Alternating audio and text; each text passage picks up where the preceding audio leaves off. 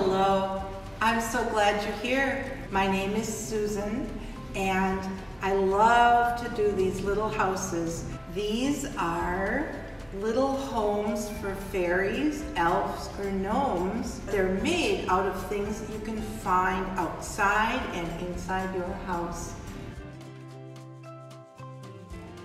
You will be getting some wine corks, and you'll be getting some tracers. And those tracers will be very useful for the roof and for the floor. Also, you'll get papers to use in case you don't have any lying around. Some things that you'll need to do this project that you can easily find around your house. A pair of scissors that fits well in your hand. You've got Sharpies of any color, black being the preferred color, pen or pencil to do your tracing, so make sure you have one of those. Elmer's glue works well, but it takes longer to set. So if you want to do it faster, these are the types of glues that you could find if you have them around your house. If you're very careful, you could use a hot glue gun, but if you've never used one, make sure your parents do it for you because those can be dangerous. You can get burned. Now there are additional things you can get that you find either outdoors or at a store. There are things such as washi tapes. I like to take walks and find things in nature like this really teeny tiny little acorn top, and I found a top that had a top, so I'm going to use that today.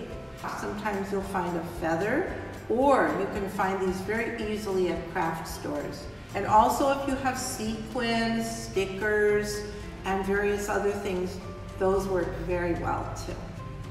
Now that you have these, you can lay them on top of the paper that we give you. This one happens to have hearts on it, and I do it on the back in case I make a mistake. And I lay it right on and hold it with one hand and trace with the other. Lay it down, and this one reminds me of that old game, Pac-Man. Maybe you've heard of it. Well, now that this is on, you cut, cut, cut, cut, and when you're all done, you'll have a roof and you'll have a floor. Grab the cork and some glue, and I would pick the smoothest part of the cork. Let's get a little glue on. And I'm gonna hold it down, and if you use your Elmer's glue or any of those glues, you'll still have to hold it for a little while too, but not too long. To start decorating, we will grab a Sharpie. I like to start with a fine point so that I can really see what I'm doing.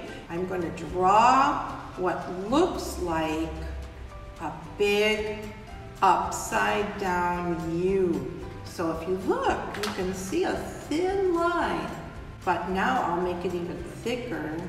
I might make a window that's round. I might make a little handle. And now if I want to, I can color my door. So now we have a door. The door has a teeny window, but that's not enough light for fairies and elves. I'm gonna make a window right on top. Guess what? They have second floor. And now we have a window for them to look out here. All right, so now we have our little Pac-Man. Flip it over to the back side, and I'm just gonna lay a little line of glue here. Now you can make it as tight as you want, as long as it fits over the cork.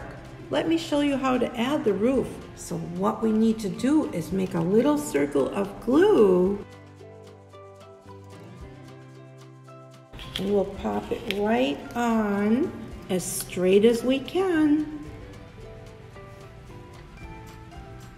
Boom! This is the coolest acorn cap I've ever seen. And now where it touches, we have glue. I'll hold it for a minute or two. Ta-da! All done. Here are a couple of samples. I can't wait to see what you do.